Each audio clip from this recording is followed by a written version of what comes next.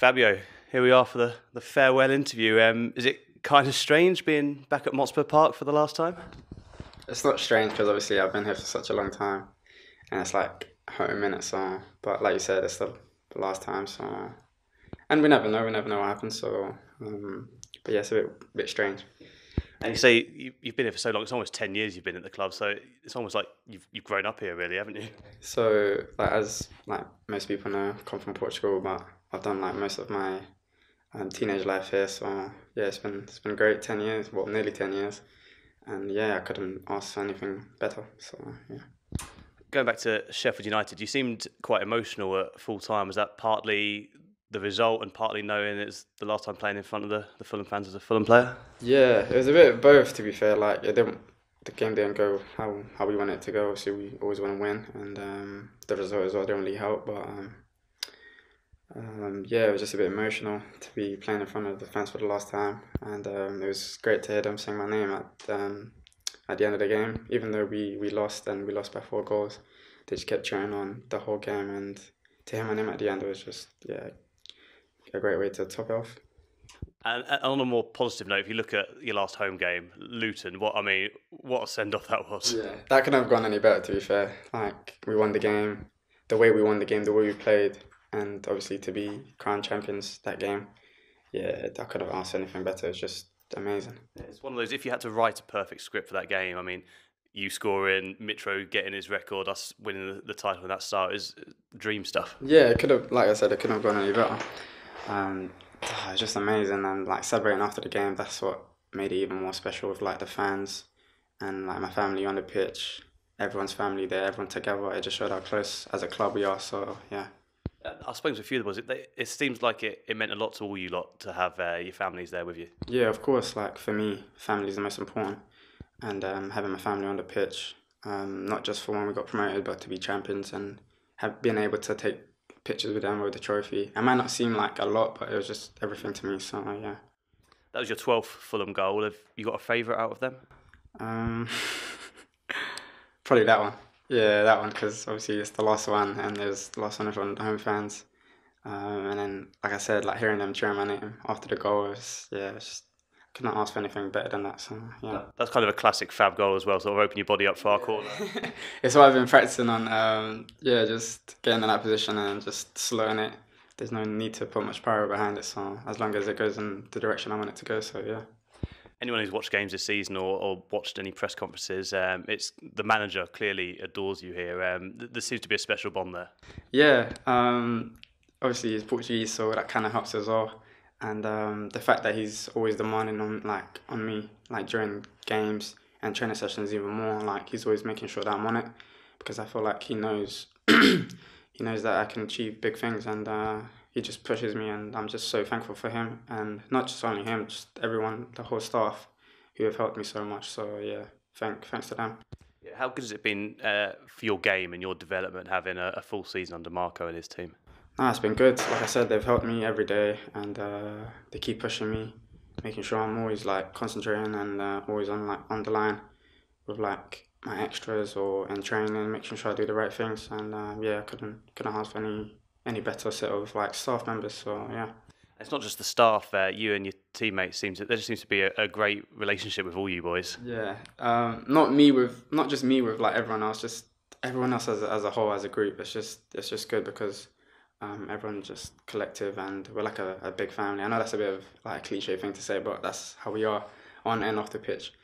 And since the first day I've come here, like training with the first team, not like this season, just prior, they've helped me, like all the players who've been here a long time, like Timry, Mako Hector, Niskins Cabano, like all of them, they've just helped me so much. So yeah, they're a big reason to why I'm here today. So yeah. And when did you say your goodbyes to the lads? After the game, it was a bit emotional because obviously few of them were there, few of them were missing. So I got to share a special moment with like the whole team, because obviously they knew it was good. They knew it was going to be the last one. So I just spoke to them, and the day before the game, like we spoke in training like as a team, and it was just good to be around everyone. Was it going back to January? There was talk of the move going through on deadline day, and you sort of being loaned back to Fulham. Was it important to you, whatever happened, that you saw the season through with Fulham? Yeah, that's one thing I chose to do, and obviously the club as well. They said that they wanted me to stay, and I think it was the right decision to do if the move went through, and because it was going to be a big step, and being able to see the season out, it was good because like look what we've achieved and how much I've grown. So yeah, I'm glad it happened like that. And if you're going to leave a club, leaving them after playing a big role in them winning a title that gets them promoted to the Premier League, that's got to be a pretty satisfying way to go. Yeah, of course. Like regardless of like everything I've done this season, there's always room for improvement, and the main objective was to bring Fulham back to where they belong, which is the Premier League, and that's been the main objective, like from the get-go, get promoted and then be champions, because that's the main important thing. And luckily, we were able to do it through our hard work. So yeah.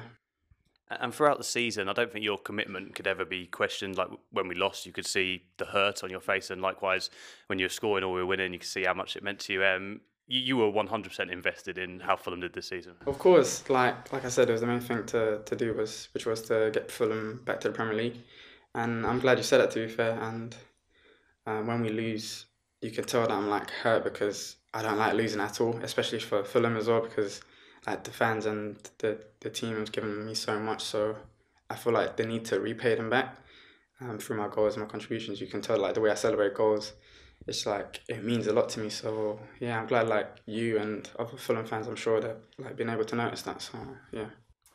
Did you speak to? Obviously, I'm sure you don't need much convincing to join a club like Liverpool, but do you? Obviously, Harvey Elliott went through something similar. Have you swung to him at all in the lead up to this? A bit, because obviously he's got his own season to think about, and I've got my own. Like, I don't really want to go off track. Like, I wanted to be fully focused on Fulham and making sure that we get promoted. So we kind of spoke a bit, not into depth. He just asked me how I was, and I asked him how he was, and yeah, we went a bit back and forth about like how our season's gone and just to keep going. But yeah, I haven't really spoken to him much. So yeah. Fixtures are out in mid-June, I think it is. Fulham, Liverpool. You're going to be keeping an eye out for those ones, I bet. Of course, that's the first thing I'm going to look at.